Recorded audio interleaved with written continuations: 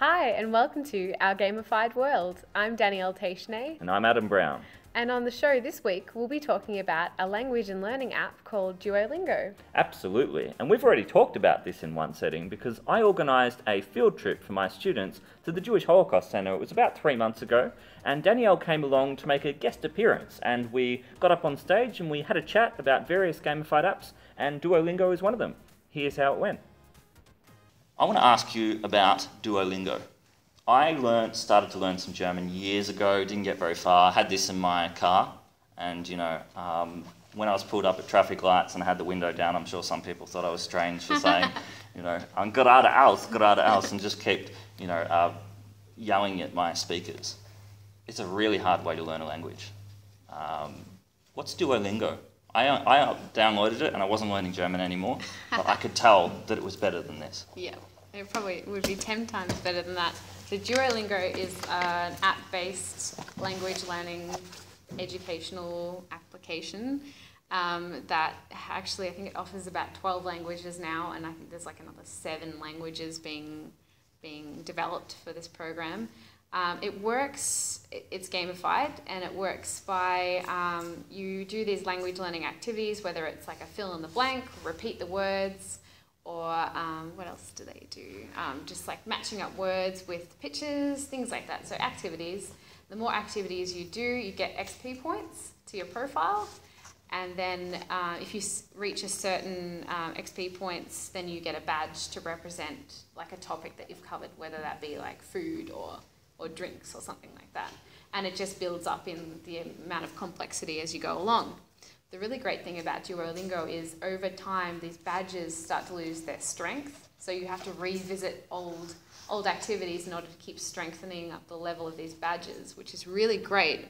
And I think it has some crazy algorithm which calculates how much time's gone by between you looking at this activity and how often you're looking at it, and works out the strength on the badge, which I think that's a fantastically new idea in gamification and in online learning. It's something that you don't see in higher education, which is disappointing. Yeah.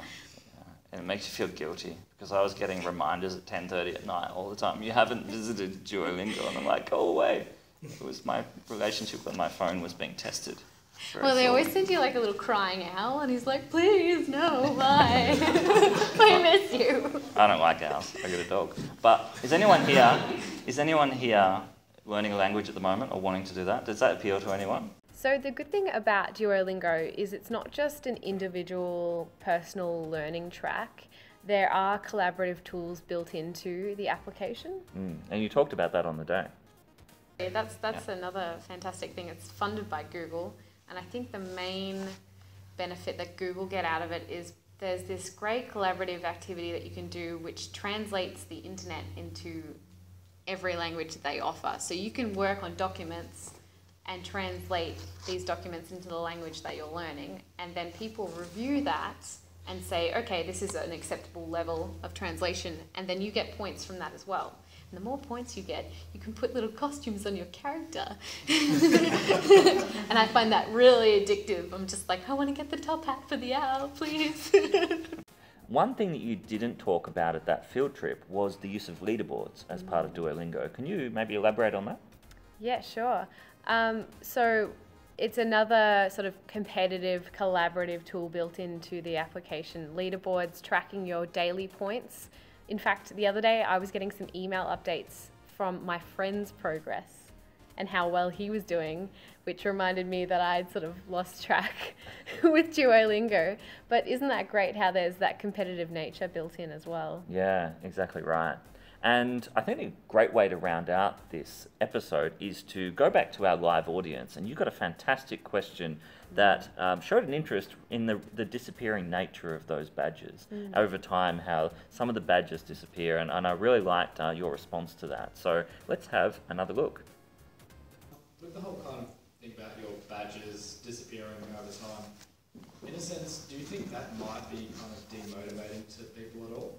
I think a little bit, but seeing yourself progress through the badges and over time, and you actually get rewarded if you go on like a 5-day streak, they send you more extra unlockable badges, and you're just like, more. It's addictive for me. I don't know whether it's my personality, but yeah, like anything, like there's always that period of time where it's like the novelty of it all, and then yeah, it kind of wears off after a little while. But I don't know, it's a good reminder to show you, well, you're not as good as you think you are, so keep practicing. One good thing to note about Duolingo is that it's being used in classrooms across the US currently, and so students are being able to track their learning progress. But one thing that is missing from Duolingo is conversational type interactions with one-on-one with people. This is something that you need to go out and experience in the real world, I think. Maybe down the track, Google's going to implement some sort of hangout type function where you could talk to somebody across the globe who is fluent in that language.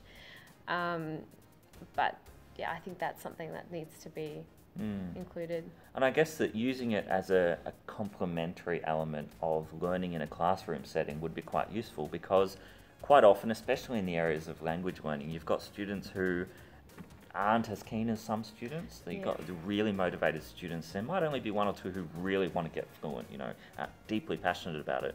And maybe an app gives them an outlet to explore more than reading more pages in that textbook and going to the next activity, that's going to be done the week after.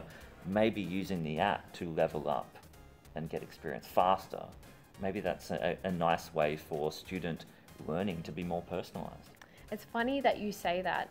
There is another app that is coming out soon on Samsung VR called House of Language, in which you wear the headset and you identify objects in a setting. So for instance, it might say chair in a different language, and you might look to the chair in the setting, and if you look at it long enough, it'll do a little tick and be like, wow.